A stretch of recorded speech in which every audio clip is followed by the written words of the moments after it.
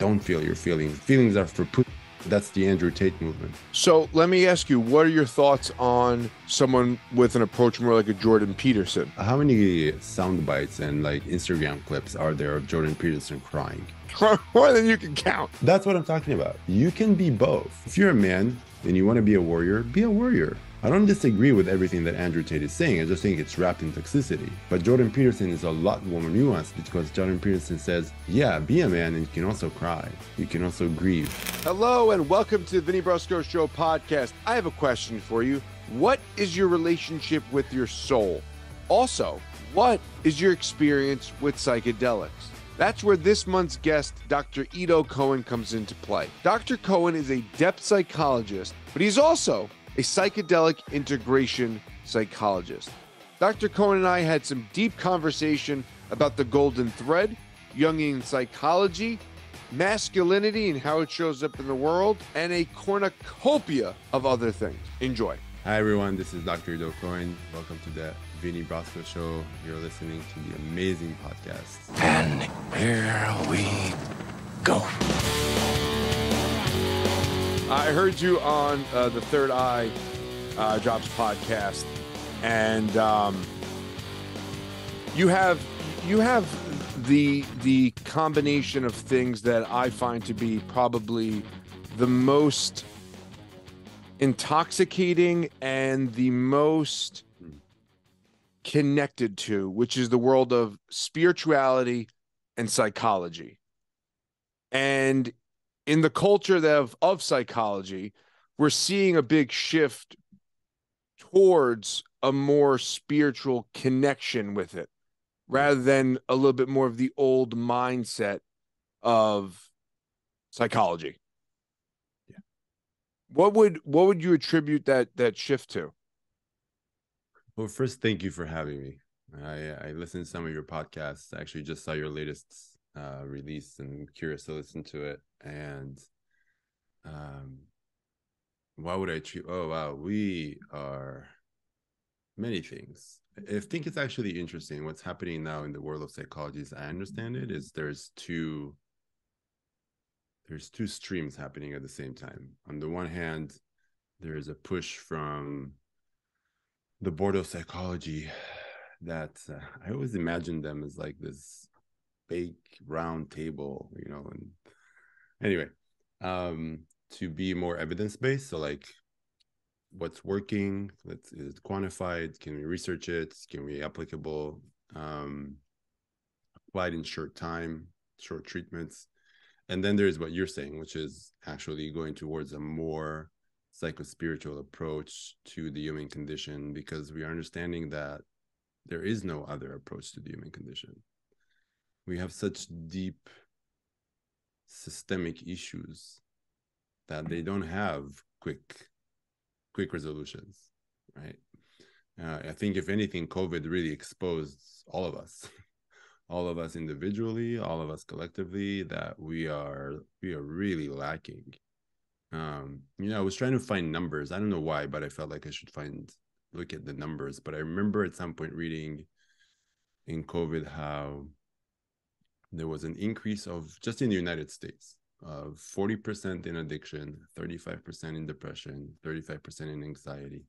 In Japan, there was an increase of 80% in suicide cases. Wow. Those are, for people who don't understand what that means, 40% increase in addiction is about 10 to 15 million people. And a lot of it, yes, obviously COVID was a big thing, but a lot of it is, I think, all of us kind of being at home and seeing, really kind of taking a really deep look into what is the quality of my inner life, what is the quality of my outer life, and that we are disconnected from purpose, from meaning, from whatever people call spirituality. Everybody has a different definition of what's spiritual to them. So I think there is a stream of psychology that's definitely going in that direction. And I think a big part of it is the psychedelic renaissance, right? That's laying on top of that. That's really starting already to challenge big pharma and the psychological approaches of now, which is, well, no, we have these new old ancient actually, Yeah. ancient Ancient. ancient tools and ancient rituals and ancient processes that we can do that we're trying to reincorporate after the trauma of the 60s in a much more educated way. And you can't do that without having a full integral psycho-spiritual approach to being a human. So I think we're still on the precipice. We haven't fully launched, but we're getting closer to the edge of that precipice where things are going to change dramatically in my mind. I want to go back to what you mentioned in regards to COVID and how that kind of put a magnifying glass on a lot of individuals. And one picture I have in the studio here is of Dr. Manhattan from The Watchmen, and when he's on Mars. And I have a quote by Basil Pascal, which is, "All of humanity's problems stem from man's inability to sit quietly in a room alone." And it's one of my favorite all-time quotes. I love and that. And what COVID did was put that magnifying glass of sitting in a room alone. And I'm a huge proponent of sensory deprivation tanks. I've experienced things that I hope we can get into in this podcast, but I hope. But the COVID aspect of things certainly did put that magnifying glass on the individual self. And you kind of spoke on it and touched on it, the lacking that we have as a culture and really within as an individual. What do you attribute some of that lacking to, and what would you label that lacking of? First, I love that quote. Thank you for sharing that. And the way I talked about it with the people I work with during COVID is that we're all in a forced meditation retreat. You want to or not want to, in those first 2 years, everybody was in a forced meditation retreat. Even if you had kids and if you're married or you live, everybody had to really be in themselves. What do I attribute that to?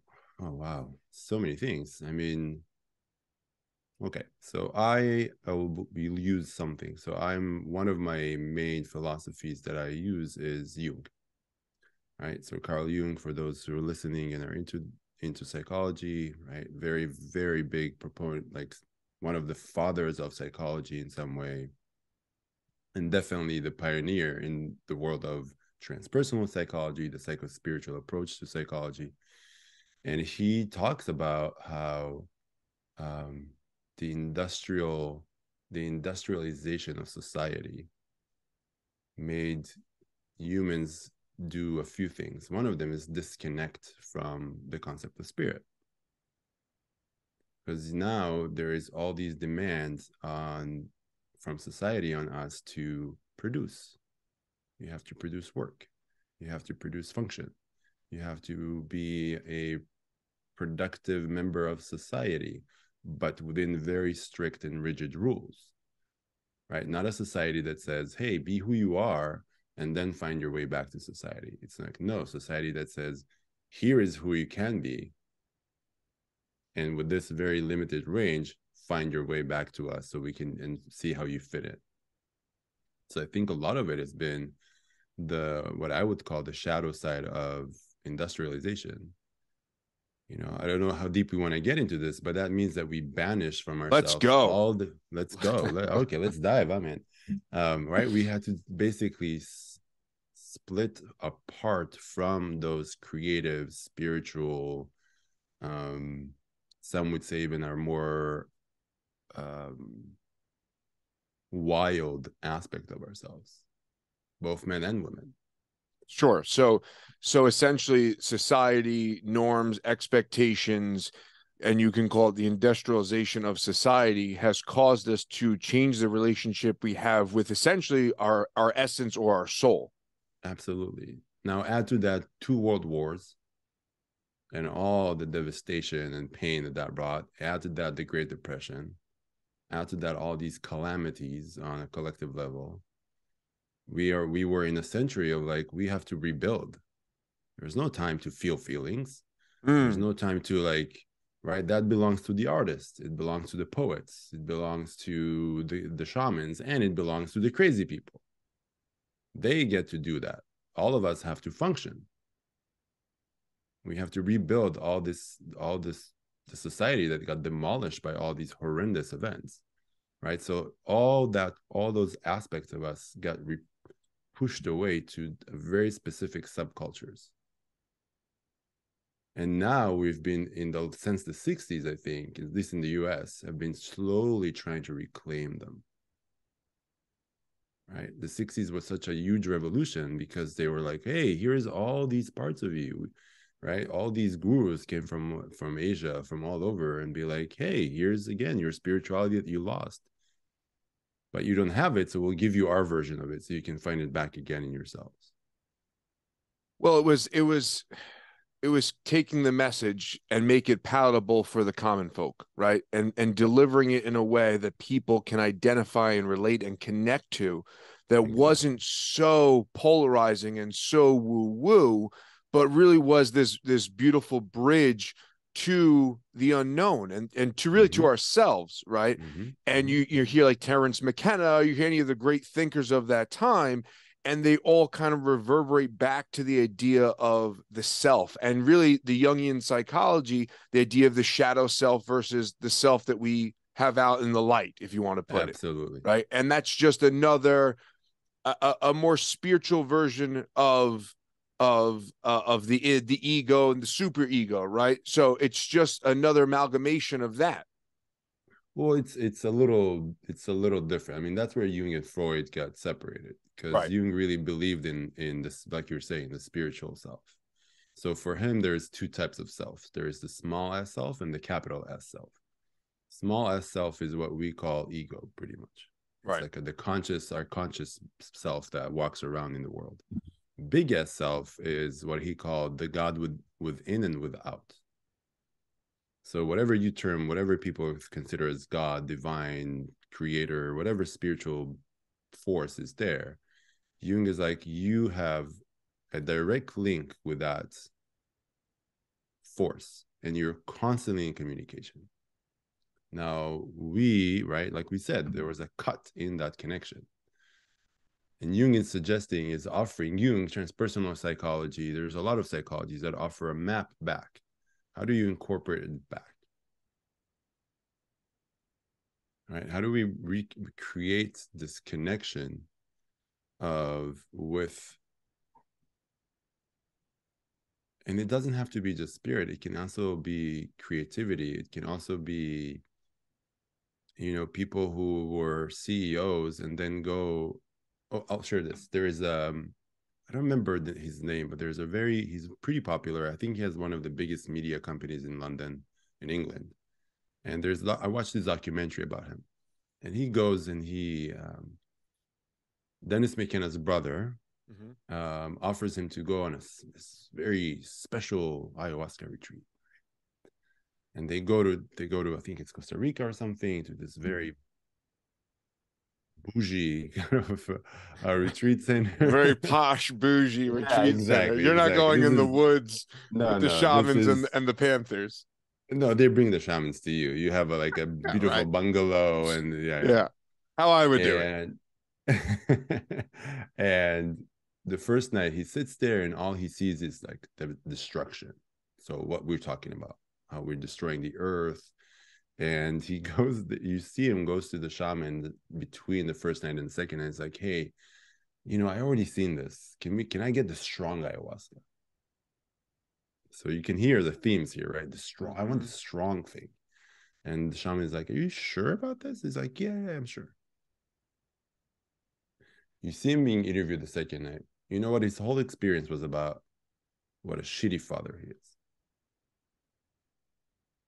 How he's disconnected from his children, how he's disconnected from his family, how he's not feeling his feelings, right? So all these things that we have to push away to be, and I'm not anti-capitalism at all, but the shadow of capitalism demands that we cut off all these things in ourselves to succeed. And here he is, this super successful man, going and in the jungle and doing this thing, drinking the super strong ayahuasca, and where he comes back to himself, to seeing to coming back to integrating connection, to integrating the feeling function, to integrate all these things. Right. So I think that's where have been working to continuously kind of integrate all these things, is to bring back our feelings, to bring back our body, right? Our being in a connection with, in a healthy connection with our bodies, to being embodied, which I learned something really cool the other day, that actually being embodied is about bringing your spirit, all that you are, into your physical body. It's not just about being in your body. I like that. That's good. I like that too. I was like, oh, now that word makes so much sense. Yeah, the embodiment of all of you, not just in the physical realm, but in this mind body synergy, harmonistic energy frequency that's just bottled up in a vessel. Exactly. And then your body becomes the vessel that's supposed to express the totality of who you are.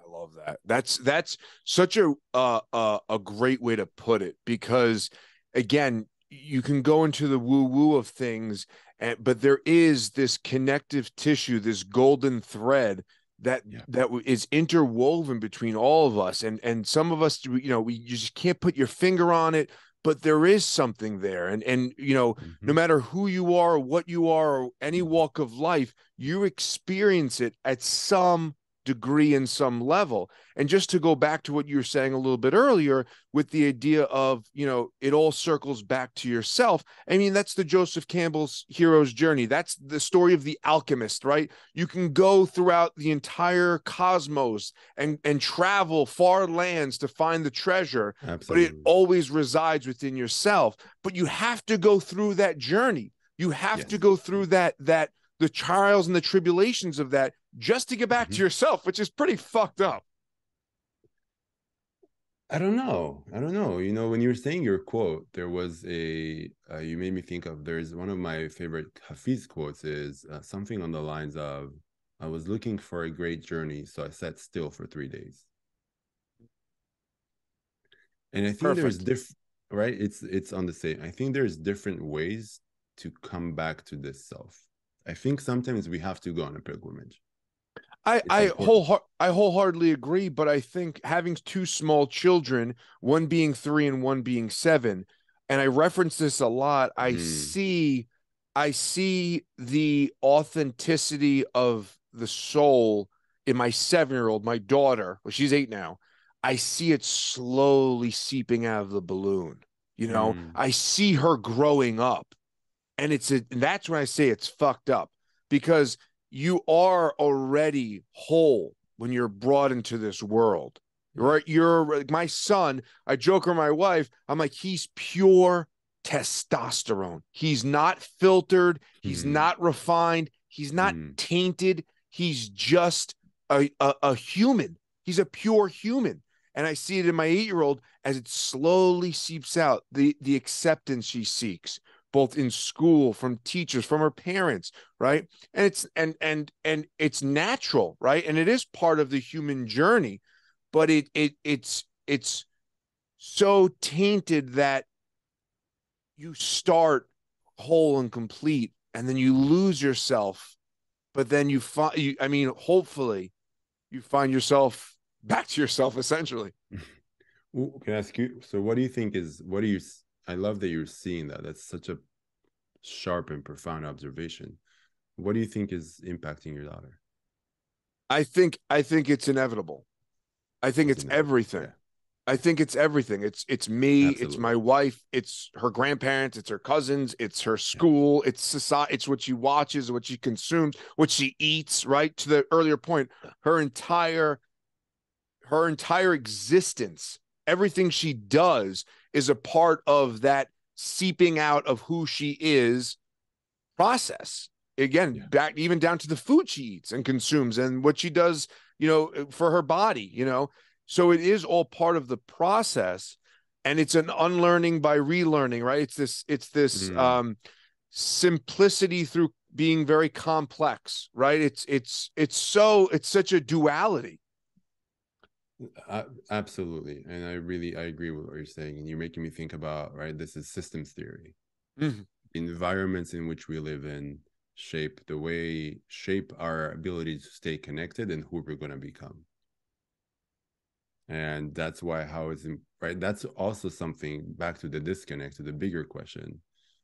or topic is the difference between us and indigenous cultures, where you live in a village that has to be connected to nature, where people are dependent on each other and act on that dependence, right? So mothers mother together, and the men hunt together, or the men help each other, and families are not that disconnected. I mean, that was one of, let's go back to COVID, that was one of the big things in COVID. Everybody pretty much ran into their hole. And you'd see these videos, or at least I would see. So I'm Israeli, so I would see videos from Italy and from Israel where people are standing on the balcony and they're singing to their neighbors, and there's this deep understanding that we don't survive alone. We survive together. But it's not just surviving, it's we stay connected to our essence together. But listening to you made me think about two things that I want to see if I can. I remember taking this course with very, very, I cannot recommend him enough. His name is Donald Kelshed. He wrote this amazing book called Trauma in the Soul. And he talks about this story that he heard from one of his patients. She's a therapist herself, and she was pregnant, and she had a 4-year-old daughter. And this is a true story. And when she was about to give labor, the daughter was like, when the baby comes back, I want to talk to him alone. Being a child. I know where this is going. Being a therapist, she was like, well, we don't know, is this like sibling jealousy? What is going to happen? Sure. Okay. She comes back from the hospital. They situate the baby. The daughter is like, hey, I want to go talk to my brother. And they were like, okay. So they had a camera, like the monitor camera. And they're like, okay, you can go. And they go and they look through the monitor just to really see what's happening.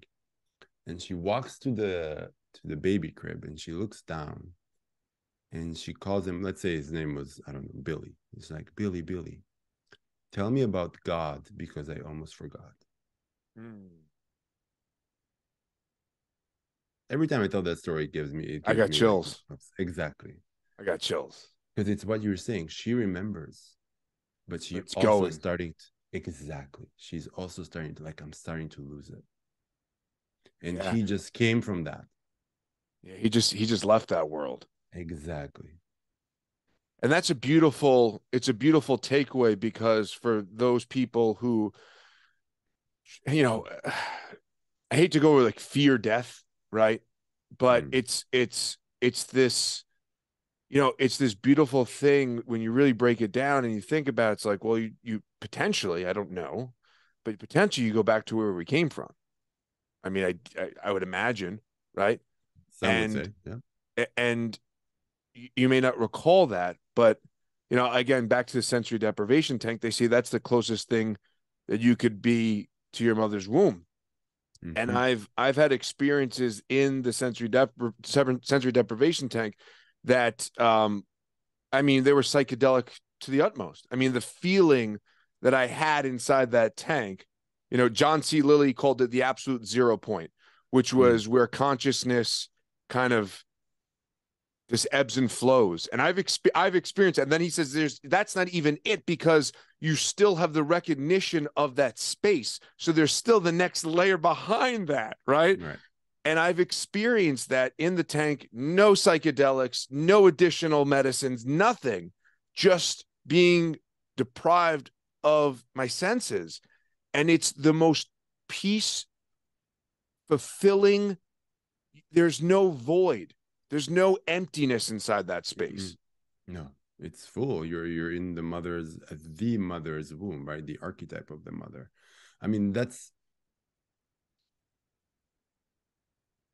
the absence, the disconnect we have from that is one of the biggest reasons for addiction.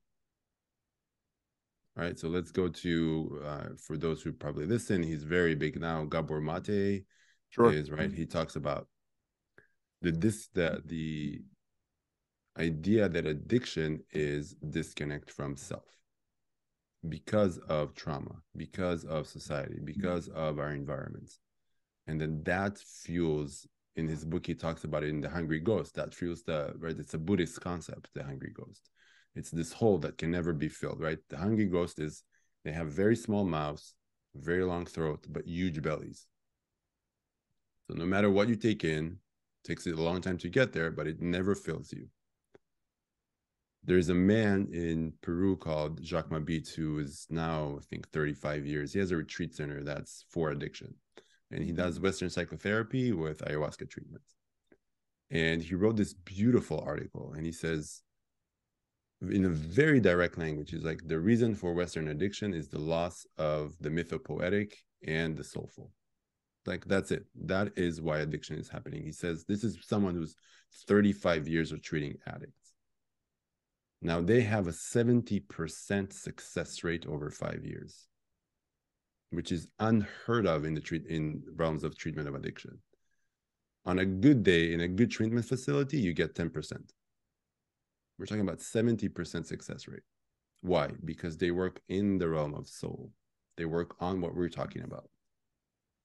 They work with really stitching back for people back together the idea of purpose, the idea that there is some other force beyond their pains, that there is something deeper inside themselves that's not just how their trauma defined them, how society defined them.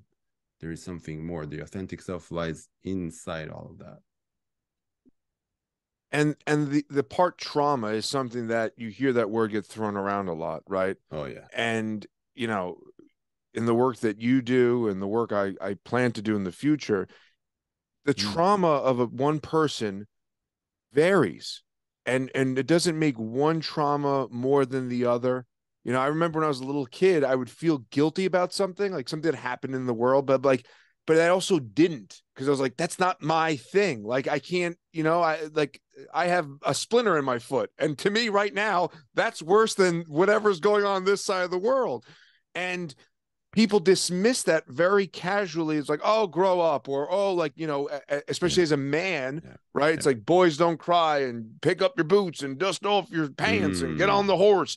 And there is, you know, to what we were speaking on earlier, there is a need and a necessity for that at an appropriate time. But when that need of, hey, I have a splinter in my foot, is not being addressed to the level of whatever dramatics need to be, there is going to be some form of trauma deeply rooted, and a small seed is going to be planted.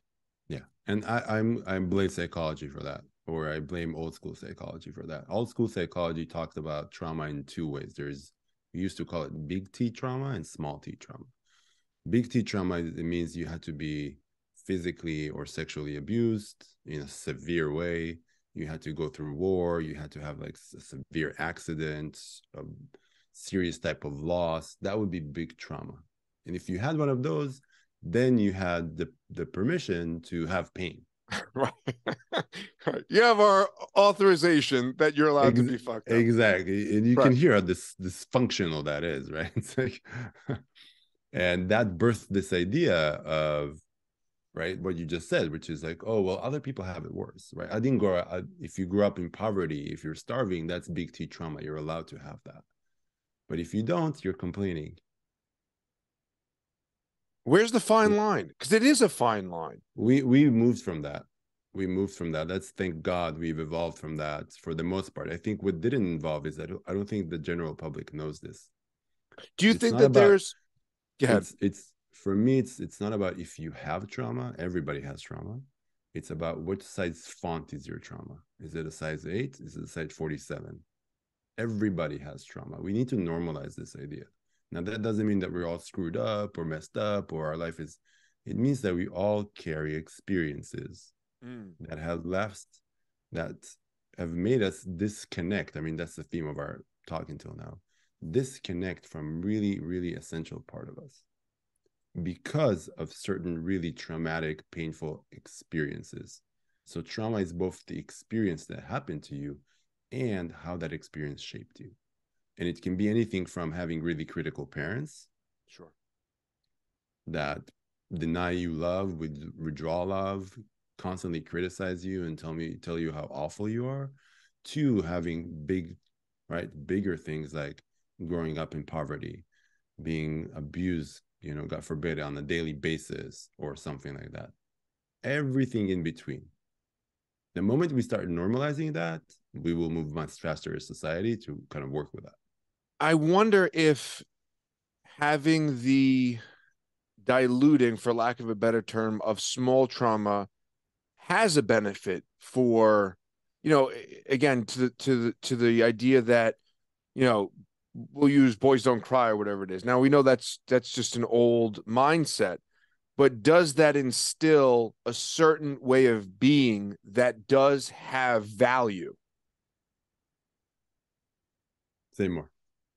Meaning that, if you're raised in a household that doesn't allow, I wouldn't say doesn't allow, but is promoting a certain type of bravado or a certain type of push to be tougher or stronger, or building resilience, I guess would be the best way to put it, right? It does build a sense of resilience, which has a value in the world outside of a comfy, cozy household or a vacuum of existence. When you are interfacing with the world, right? My daughter, for example, as much as I see it seeping out of her, it's the inevitable. I cannot keep her in a bubble forever, right? So I do need to build some resilience within the household where it's still safe, where there's still love, but she has to learn that, yeah, you bumped your knee, yeah, you fell, but you got to get up. Yes, absolutely. And there's nuance. I like what you're saying, Vinny. There's a nuance there, right? Let's talk about men for a second. There's a great movie documentary called The Mask We Wear. And it starts with an interview with, I don't remember his name, but he's a pretty famous NFL coach. And he talks about this very specific memory where he was in the basement with his father and he was crying. And his father said exactly what you're saying. Something on the lines of like, why are you crying? Men don't cry, like, suck it up. And he talks about how that planted a seed, that it's not about resilience, that for him the seed was, as a man, if you experience these kind of feelings, you're not a man. And they interview him in the end of the movie, and he talks about how it took him years of therapy to come back to that basement and reclaim that child and tell them, no, it's okay to cry, and we move on. That's resilience. Resilience is not about dissociating from your feelings. And I think that's where a lot of men, I have a very soft spot in my heart for men. I work with a lot of men. And we still have a lot of work to do as men in a collective, especially now where there's so much confusion around masculinity, femininity, how we interact, all this stuff. It's not about dissociating from your feelings. It's about being able to be in your feelings, to feel them, to understand them, to do the alchemy and move on. That's resilience. That's power. That's strength. I'll make it dramatic for you, right? I worked in a methadone clinic. So these are people who went through things that you only see in movies, truly. I worked with this wonderful man. He experienced all those big T traumas pretty much. He was a victim himself of physical and sexual abuse. He actually killed people. He was homeless for years, severe heroin addict. When I met him, he was 6 years clean. He was living in an apartment. He had a partner. He's doing great. You know what his biggest, this is on the level of masculinity. This man has been through it. This is a man. You know what his biggest fear was? He had a daughter that he left when she was a child. His biggest fear was that one day she will knock on his door without an invitation and he will have to confront her. That was his biggest fear. Because the feelings that would come with that would demolish him. Is this man resilient? Of course he is. No doubt about it. This man can survive everything. But he had to disconnect from his feeling world to survive. So emotional resilience he does not have. That's different. There's many types of resilience. I totally agree with you. But this is where I think men don't really have been taught something that is so wounding that made them be basically split in the middle. Don't feel your feelings. That's what's being strong about, right? That's the Andrew Tate movement. Feelings are for pussies. He even talked about how therapy is the cause of depression, which it was like, obviously you don't know anything, right? But he's teaching these young boys. He's not teaching them to be men. He's teaching them to be dissociated. So let me ask you, what are your thoughts on someone with an approach more like a Jordan Peterson? And I'm not using him as another Andrew Tate and not using it as hot topic, you know what I mean? But he has a very similar approach to the idea of, I wouldn't say like it's refined. He's more articulate. He's a doctor. He's a psychologist. He's studied. He's well spoken beyond measure. And I've seen him speak live, and it's like watching an orchestra. It's like watching jazz music. It is absolutely inspiring, and it's breathtaking to watch the man speak. Oh, for sure. But what he's saying, to some degree, with more refinement, has a net message that can be interpreted as the same thing. Exactly. And that's the key point here, I think, is that it can be interpreted for people who don't listen to the nuance. How many sound bites and like Instagram clips are there of Jordan Peterson crying? More than he would, more than you can count. That's what I'm talking about. You can be both. I think you have to be both. Exactly. That's an integrated man. I was in the army. I've been through stuff as that was supposed to initiate me into like a certain type of manhood. Right?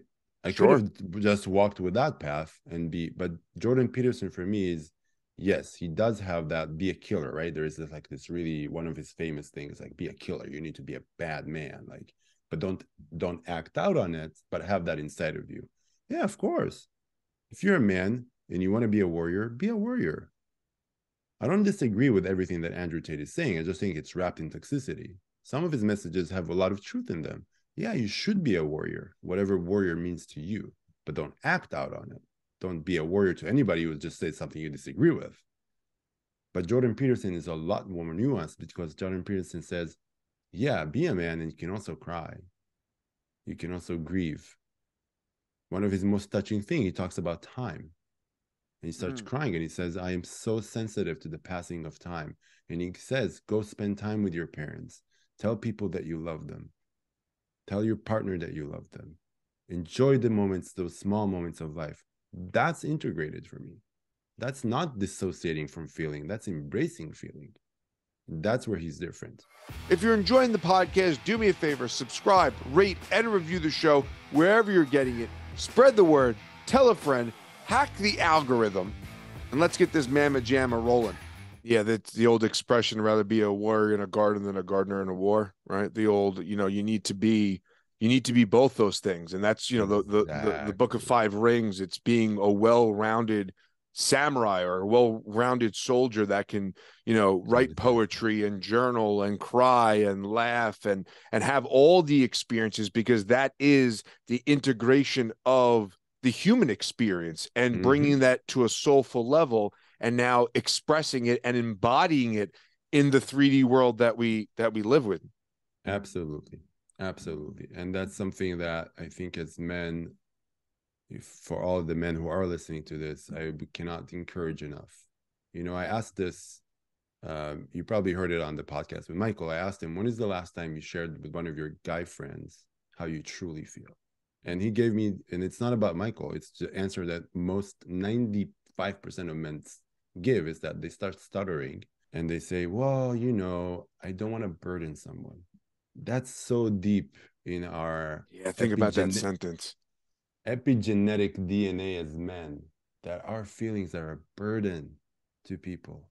And what does burden mean? It's shame. Underneath that statement is, I am ashamed to tell you how I actually feel, because maybe you won't tell me, you don't think I'm a man anymore. You'll make fun of me. And women do that to men too. Sure. You know, when people say to me, I say, "How you doing?" They go, "Can't complain." My response always is, "You can if you have to." I love that's wonderful. I always, you can if you have I to. I'm love here that. for you. If you need to, That's go what we for can, it. I mean, that's what we can do. We give each other permission. Be a Yeah. human. Don't Yeah. be a human. Be a warrior, be a this, be a that. But when we're living, be a human, Yeah. right? What do you think? What do you think that one of the best ways for people to get back in touch with themselves is? I'm curious your answer. I have mine, but I'm curious for yours.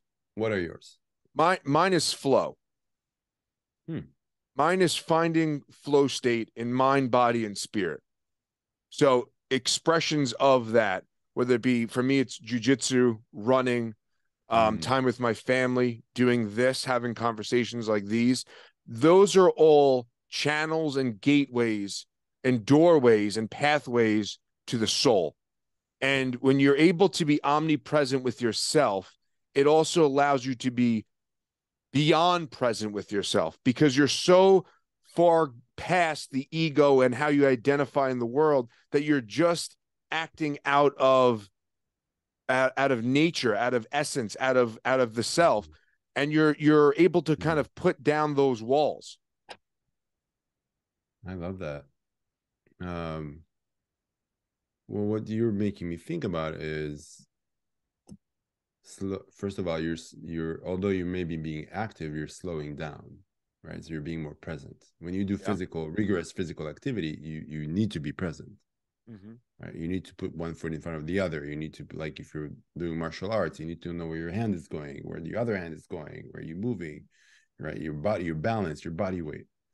Um, so slowing down. Um, I like to talk about what I call socially acceptable dissociators. This being one of them.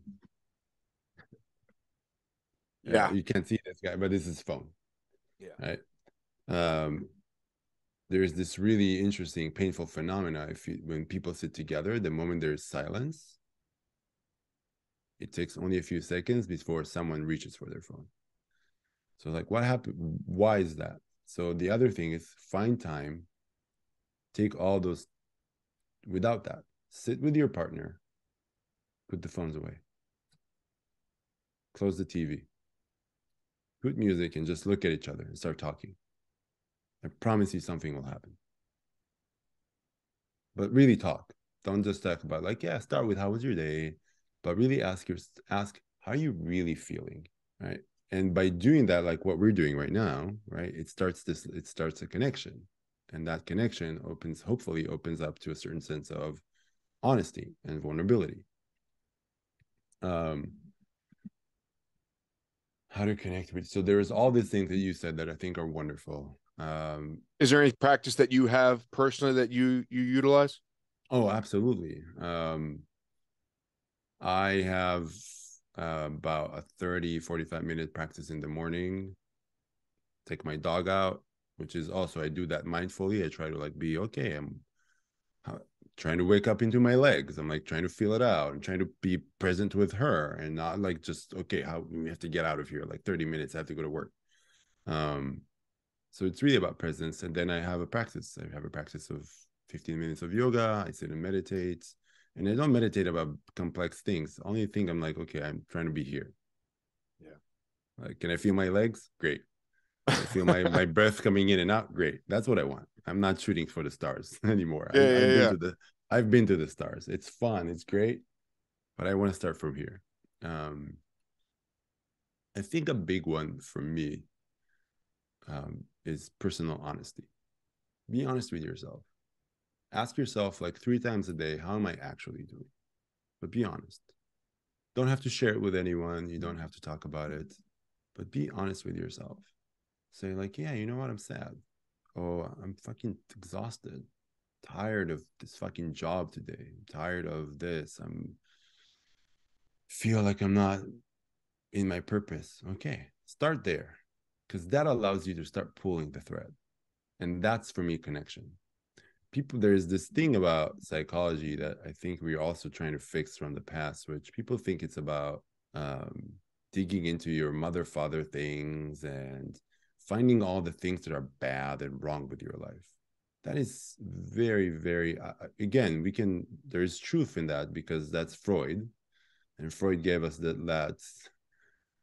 that heritage of like, the idea is to be how did he say, something on the lines of like a mildly happy functioning neurotic. Who wants to be that? Nobody wants to be a mildly happy. Screw Right, that. right. Right, but it's not about that. It's about when you start pulling on those threads, you find yourself, and the more you pull, you start to find the real you, the real you. Before, like you said, before we lost that connection when we were kids, because of the food we ate, the environments we were in, the natural progression of disconnect connect that you described with your daughter so beautifully. But you know what self-honesty is like? You want to be strong, be honest with yourself. You'll see how much strength that requires. Yeah. Radical honesty, and I think also extreme accountability, and Mm. stepping into those two, because once you have the awareness piece of, well, how do I actually feel, you now, I think that's where the for most people, that's where the trouble starts, because now Yeah. I'm aware of how I actually feel, and now it's really a choice of how I'm gonna feel. I could choose to be in this space and remain in this space, or I can go ahead and take action. But in that action takes a lot of discipline and a A lot. lot of accountability and a A lot lot. of ebbs and ups and downs. So it's easier just to keep it going and stay busy and just be tired all the fucking time.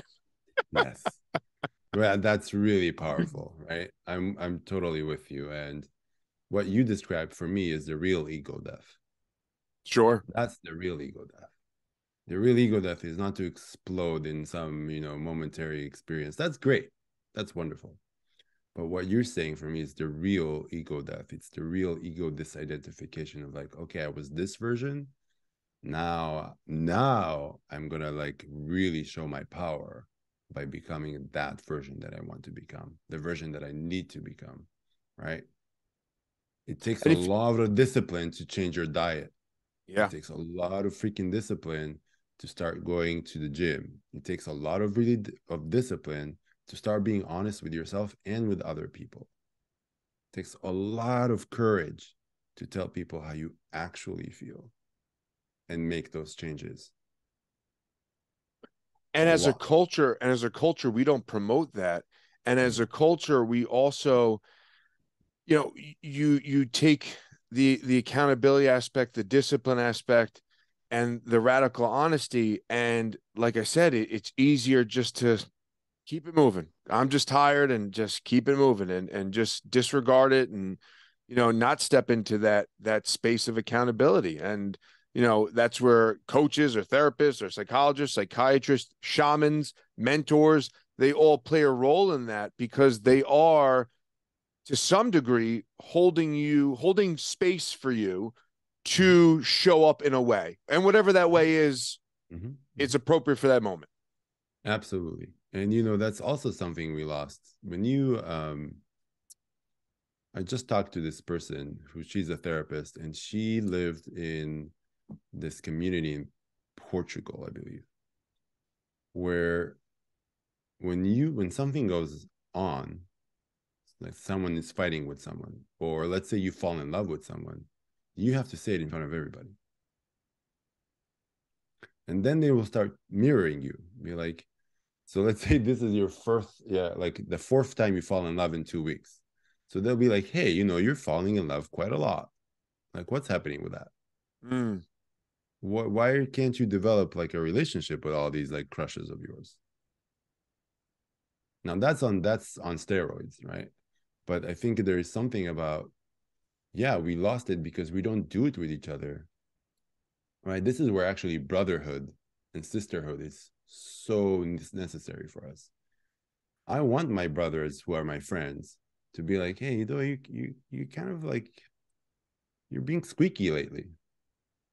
I call you, you don't call me back. I do this, you don't reply. You do. That's healthy accountability if it's done with that kind of like commitment to mutual growth and compassion and love.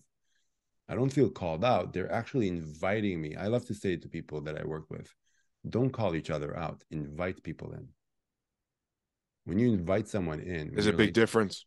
Oh my, huge difference. When you call someone out, usually, unless they're like have done a lot of work on themselves, their first response would be to shut down because they feel accused or shamed or embarrassed, and then they're going to push back. But if you call someone in, they might actually listen. They'd be like, you know what, Vinny? I think you're right. Well, it's pointing out blind spots. Exactly. We all go unconscious. But how loving is that when you do it together to make each other see each other's blind spots so we can all grow and develop together? Well, there's also cultural, ritualistic lines of demarcation in a person's life that, whether it be a baptism or communion or confirmation or certain tribal rituals, that allow a person to show up in this world in a way that now puts them on a trajectory that is healthier. And then obviously there's the manipulation of those things for exorbitant amount of reasons. But for the most part, those rituals and those rites of passage are done in a true pure essence that is supposed to put you on a trajectory of, you want to call it faith, you want to call it God, whatever you want to call it. It's really a rite of passage to the soul. Yes, absolutely. But let me ask you this. Can you name to me those rite of passage that we have in modern time? That are not religious? Yep. They have all been tainted by capitalism and by Instagram and by keeping up with the Joneses. And whether it be a sweet 16 or a wedding or whatever it may be, they've all been hijacked. Absolutely. So right, there's not one I could think of that's purely in just the purity of it. I can't think of one. We lost the sacred. We lost the connection. Most of it. I don't want to say, but you're absolutely right. Sure. For the most part, we lost the connection to sacred. Getting married today for most people is not about a sacred union. It's about how good is the party going to be. It's supposed to be the happiest day of my life. Yes, but it's supposed to be also be the most one of the most sacred days of your life, that you're actually choosing to union yourself with this person, maybe for, I don't know, anywhere between hopefully 10 and 50 years. And then we're going to leave the divorce rates out from this conversation for a moment. Right. But you see, but you're absolutely right. We lost it. And now we're trying to reclaim them. Right. So that's where people go and do men's retreats or women's retreats, or go to like retreats or yoga retreats or ayahuasca retreats, or they try to create brotherhoods here of like initiation, hopefully, right, that's not around sports. Right. There's this new I love it, new trend now. And by the way, I'm not against that. If you're hanging out with your buddies and what gets you together is Sunday football, but when you're together, you also get a chance to like connect and you actually have real conversations. Bless you. That's real. So it's not about how it looks. It's about what happens inside that container, what happens inside that gathering. And we need those rites of passage, because like you said, without them, we don't get to grow to the next level. We don't go to get deeper into who we are. And by extension, we don't get to impact the collective. You've done and do a lot of work in, obviously we spoke about the psychology, we spoke about the spirituality, but also in the psychedelics. And you touched on a little bit before when you spoke about kind of the psychedelic renaissance that happened in the past and the psychedelic renaissance that we're going through now, and with things like ayahuasca and ketamine and MDMA and psilocybin all making this resurgence that are showing healing properties. What has your experience been like with those medicines, and what got you into that kind of lane of psychology?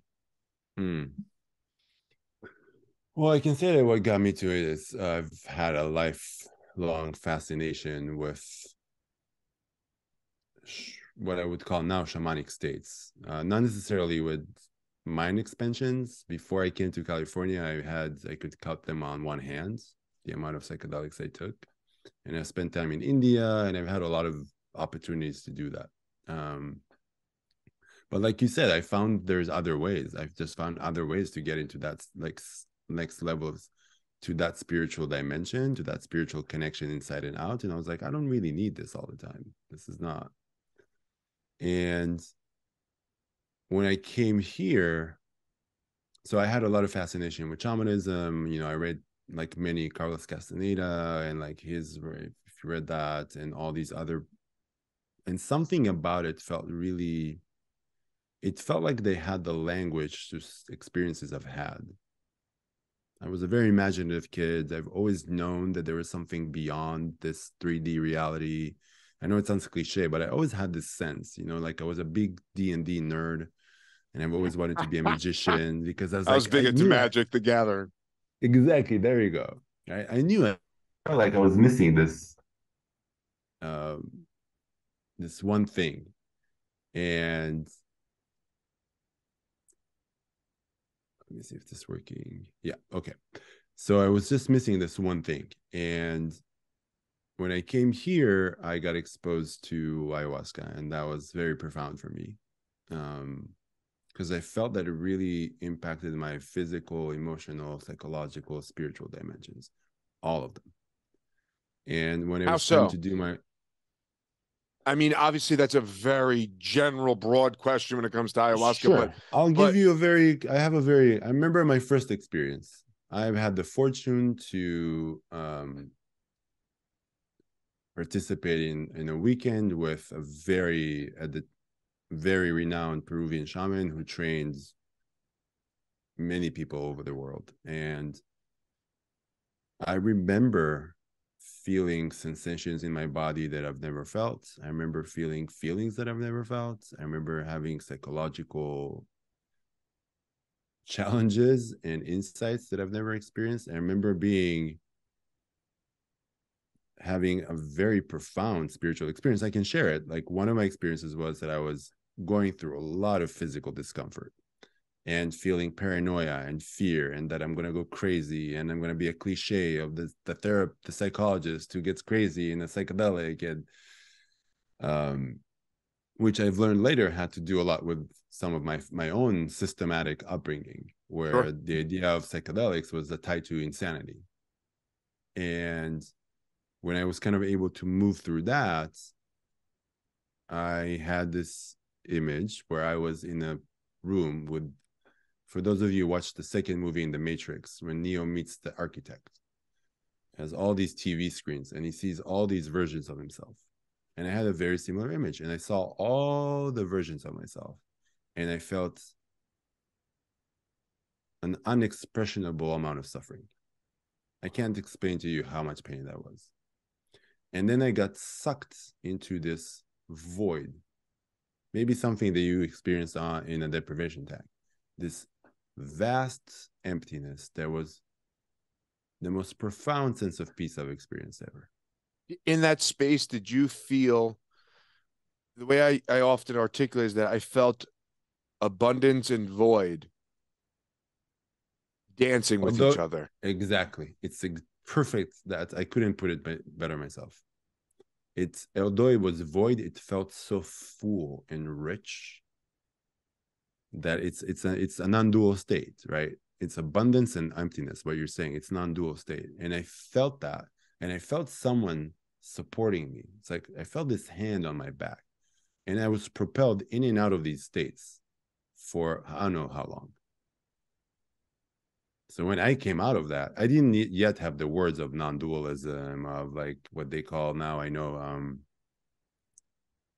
I forget the name of that state, but basically a non-dual state. And there was like such a humbling, profound experience for me. So when it was time for me to do my doctoral dissertation, I was like, I wanted to study change. And I was told, okay, you have to choose only one You can't study change. You have to choose It's a little broad. Like a little bit, just a tad. Right. And I was told I have to choose one phenomenon. And I was like, okay, which phenomena moved my every dimension of being? Ayahuasca. And I was like, I want to study how people who have profound experiences. Now, it's not about ayahuasca. It's actually how do you take any profound experience and make it into long-term sustainable change? And I tell people now, it's not about having like a blow your mind experience. It can be me talking to Vinny and coming out and you say something to me and it really stays with me. And I'm like, I can't stop thinking about it. And it brings up all these feelings. If I start pulling on that thread, I am going to change. Now, it might be a 180, but it is going to create change. If I'm going to really start understanding why you touch me so deeply and really start saying, where does that affect me? Why did I feel anger or felt sadness or felt this? And then I'm going to start thinking like, oh, wow, how is that tied to the way I live my life or have lived my life or my history? Something will happen. I guarantee it. I see it all the time in my work. The trick is to pause and do that. So that's how I got into psychedelics. And then I did that. I studied the integration process through a Jungian lens, did a whole bunch of other trainings that had to do with Jung and relational psychoanalysis, started a passion project called the Integration Circle, where we do integration circles for groups, where we do one-on-ones, when we do a lot of education, we do consultation groups for providers, and mostly integration. How do we help? We want to help people actually change, not just have, trophy experiences where you come back. And I've met people, and this is not a diss on anyone, but I've met people who had like 300-400 psychedelic experiences that did nothing for them. They had severe addictions. They were miserable. They were lonely. They had a hard time in relationships. And it's not because there's something wrong with them. It's because they did not understand the importance of having a container that helps you take those experiences and slowly translate them to digestible bites where you can then do what you said, accountability. Okay, experience, insight. Now I take accountability. If I was a piece of shit all my life and I treated people poorly, I was rude, I'm aggressive, I'm violent, and I have a conversation with Vinny, who is now my coach, or I go do a psychedelic experience, MDMA or LSD or whatever, and all of a sudden I see it. I see the pattern. I see how I was this way because my father was abusive, or my mother, or because I grew up in an environment that made me understand that the only way for me to survive is being aggressive. Connection. Now, how do I take the next step and start repairing that in myself and outside? How do I learn to be kind? Dr. Cohen, this was absolutely tremendous. Thank you. I really, really appreciate the conversation. I always, we kind of touch base a little bit, and I always just try to walk in these conversations. And I really just appreciate you showing up, sharing the conversation with me, your experiences with me. And this was absolutely tremendous. I really appreciate it. Where can people connect with you? Where can people find more of your work? Awesome. Thank you so much, Vinny. Really, it's one of the most enjoyable pods I've ever done, truly. And thank you. I really appreciate what you're bringing to your people, the groups you're doing, your listeners, really, your perspective. We need more. You can find me on Instagram. It's Dr.Ido Cohen, IDOCOHEN. And for those who are psychosspiritually psychedelic interested, you can find us on the Integration Circle. So it's at THE Integration Circle, all one word. And thank you. This is wonderful.